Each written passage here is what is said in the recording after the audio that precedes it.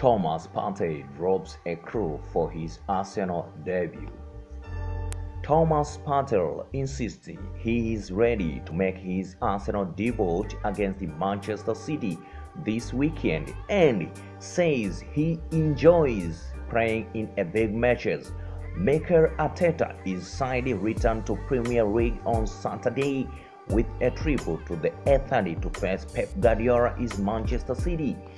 But Arsenal's signature on deadline, they insisted the final decision will be made by Arteta and says his presence will depend on how quickly he gets to know his new teammates.